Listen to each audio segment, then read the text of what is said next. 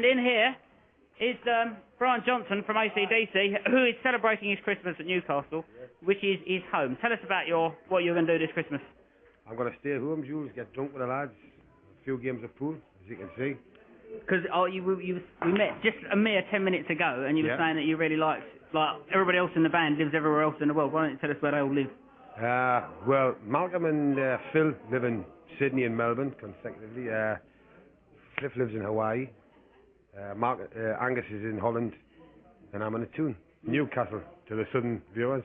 You've never been tempted to sort of move out to somewhere like Los Angeles or Hawaii or Sydney or somewhere like that? Nah, not really. I live here the same reason that you do. You like it? Could give it all up and become a pool player. See, this is a misspent youth hanging around in pubs and clubs and shields and places like that, isn't that right?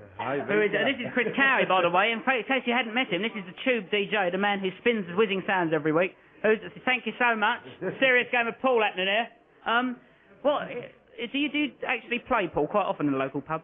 Snooker's me game. I like snooker. I'm not very good at it, but I enjoy it. You know, but pool's good for a game in a pool night. Just going back to what you're saying about you living in all four corners of the globe, don't you find it a bit hard? I mean, my band lives all over London. It's hard when we rehearse because they moan about travelling. What do you do when you rehearse? Do you meet in an island in the middle of the sea somewhere? No, we usually meet in London, you know, or as the case will be next year, Isle of Man. We're going to meet in the Isle of Man. It's near enough.